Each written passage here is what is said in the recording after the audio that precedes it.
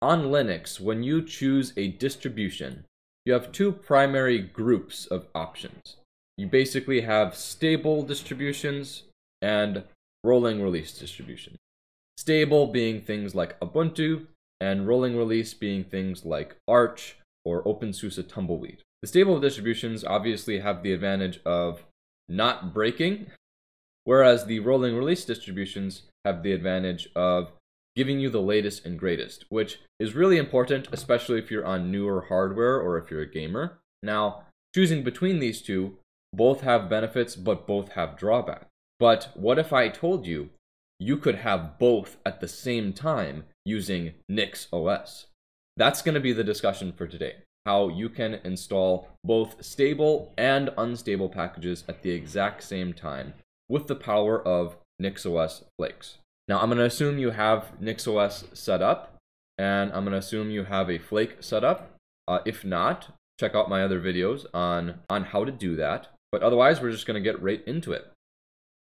So I'm going to start off showing you some of my show notes to get us started. Now, this video sort of piggybacks off of my last video, which is about special args and extra special args. The idea with those being that you can pass basically arbitrary things into any Nix module that you have using your Flake. And the TLDR of that video is right here. In your Flake, you can define some variables in your let binding of your outputs section, like I have here username and name. And then you can pass those along to all of your modules via the special args argument of the NixOS system function, just using some inherits or something like that, or via the extra special args argument of the home manager configuration function, if you're using home manager, which you should be. It's a really awesome thing to manage your .dot files. So if you want to learn more about how that works and how to get that set up, of course, check out my latest video.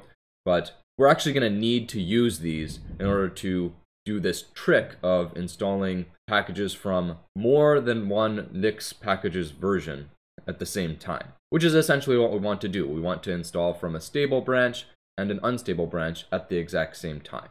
So moving along here, essentially how this trick is going to work, we start with the inputs section actually. When you first set up your NixOS config as a Flake, you have to define nixpkgs in your inputs. And then if you're using home manager, you of course define home manager as an input. And this looks something like this.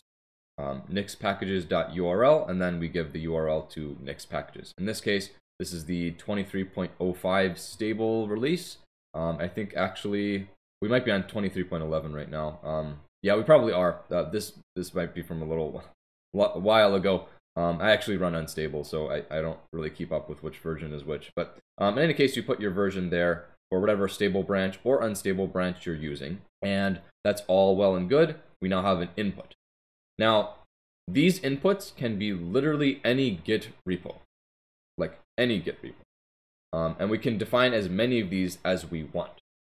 So using this fact, all we have to do is define two inputs of nixpkgs with different branches, the branch being this part right here. So going ahead here, your config could then look something like this, where you have nixpkgs.url be the stable branch, and then have something like nixpkgs unstable.url be the NixOS unstable branch. Now, just adding this will only add the unstable branch as an extra input, but it doesn't necessarily add them to your config yet. It doesn't install any packages using unstable yet. So in order to do this, this is where the special args and extra special args trick comes in. So we scroll down here. Packages, pkgs, is something that we define in this let binding here as nixpkgs.legacypackages and then this system. That would be your architecture. And as you can sort of see here, packages is defined using the input nixpkgs. We can do the exact same thing to define packages-unstable right here. And we do the exact same thing, except we use the nixpkgs-unstable input. Now you'll notice I have a slight error here, and that's because I forgot to include nixpkgs-unstable as an input to this function. So if you're getting an error like that, you got to make sure that you include that right there, sort of like that, and now that will sort of work. Once you have packages unstable defined, you can then inherit it in special args of your NixOS configuration, so right here, and the extra special args of your home manager configuration, like this. Now we have access to both the stable packages and the unstable packages, but we're still not actually installing any packages from the unstable branch yet. So to actually install packages from there, you'd have to go to your Nix module files, such as configuration.nix or home.nix, and you would do something like this. Inside of those modules, you're probably already using packages as an argument.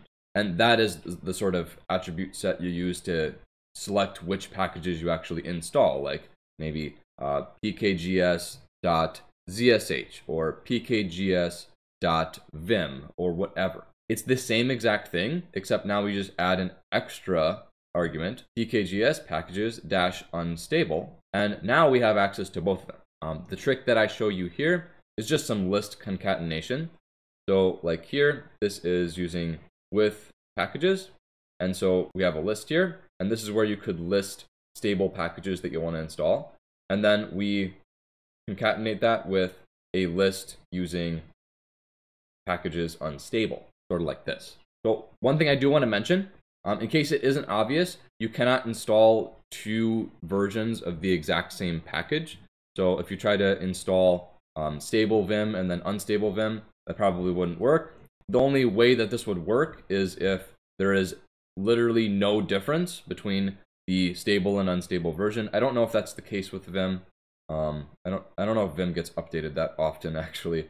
So like it might work with something like the Hello tutorial program, but it would definitely not work for any program that actually receives updates. Another thing that I sort of want to point out that is actually happening. So we define two versions of Nix packages. In this example, we're defining Nix packages as the stable one and Nix packages-unstable as the unstable one. And then if we go to the flake here and we sort of see what parts of this let binding and these functions depend on. So we have lib, which is nixpkgs.lib. So this is using stable. We have packages is stable, packages-unstable is unstable. So going along here and seeing lib is using this lib, which is stable. So the NixOS system builder function is from the stable branch. And we're using that stable builder function to install some unstable packages. It's the same sort of deal with home manager. If you're using home manager, this home manager.lib, that is from the input home manager. And home manager, in this case, the inputs are following Nix packages, which is this one, which is stable, meaning that the home manager configuration builder function is from stable, but we are building both stable and unstable packages using the stable builder function. I'm just pointing this out so you can sort of see what's going on, and you can also sort of see that there is a potential for some breakages in this case to happen. If there's some sort of deprecations that happen in between whatever two branches that you're messing around with, it could lead to some packages not installing, especially from whatever version of Nix packages your builder function is not using. Now, Nix is sort of magical, and most of the time I think this will sort of just work because, you know, it's Nix and it's really cool.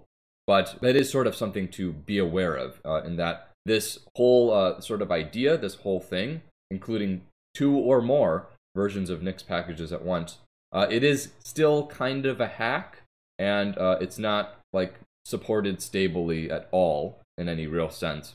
I recommend this process really only to install things that you wouldn't otherwise be able to install using a single version of Nix packages. So like, for example, if you're using the stable branch of Nix packages, I know there's quite a few packages that do not exist in the stable branch of Nix packages.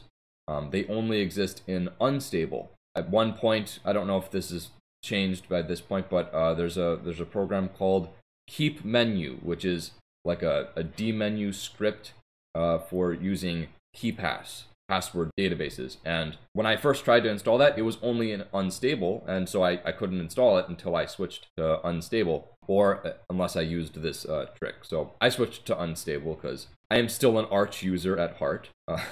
But the other reason that you might consider using this is if you're using the unstable branch and some program that you depend on received some sort of bad update and it no longer builds. Since I'm on unstable, this happens to me probably like once a month. It's not always a program that I depend on, so sometimes I can just like remove it temporarily. But if it's something that I really need around, I can use this trick to keep it around in its stable form and still allow my system to rebuild and update.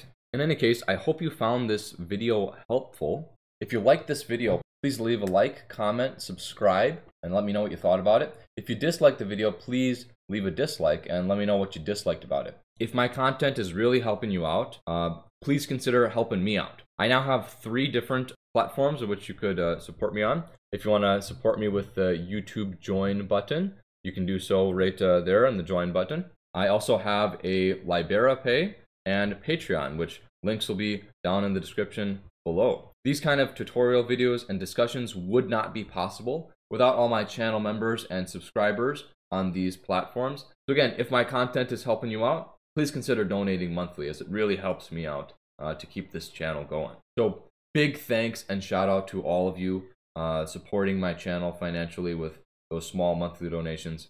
Really helps out. In any case, that'll be it for today. So have a good one and see you later.